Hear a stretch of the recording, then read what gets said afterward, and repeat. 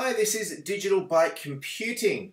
We're going to look at how to change the time schedule or the time interval of your time machine backups. So by default, within your time machine area, right, which you'll see up here, is it backs up every single hour by default. So if I have a look at my drop down here, it's going to back up. It backed up at 11:25. It's more than likely going to kick off again at 12:25. That seems like a cool feature, but it can fill up a lot more space. It makes your computer run a little bit slower every hour as it's indexing and backing up your data as well.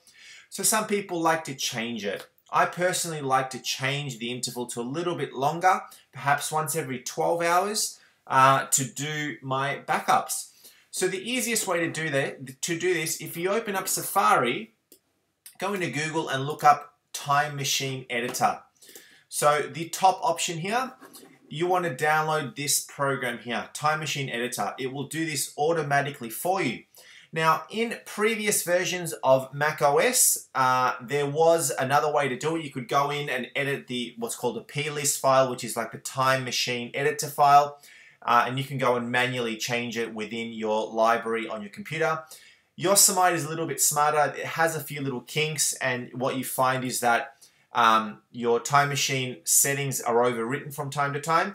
So by doing it this way, you're going to be sure that it's going to work. So let's download this program. Take a little while. All right, that's finished, and let's open it up.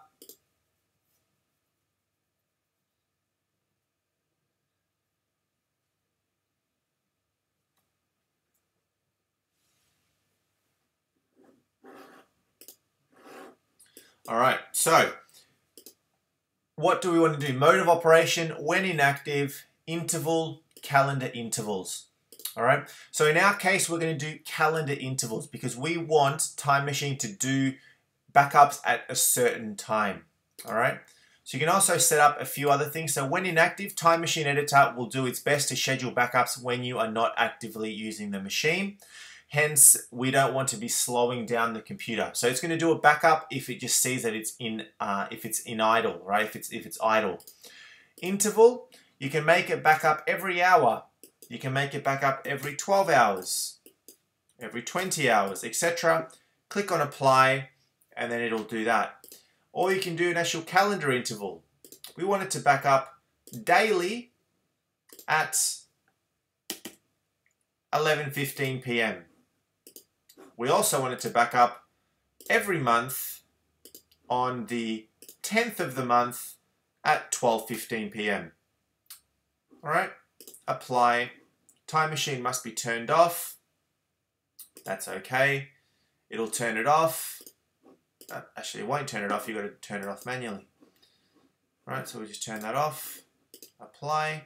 You can ask for my password, which it's done. Time Machine will now use the new scheduling, and that's it. So now Time Machine will back up at those particular intervals. It's turned it on. You can manually turn it off by just dragging it to off, and it will do the trick.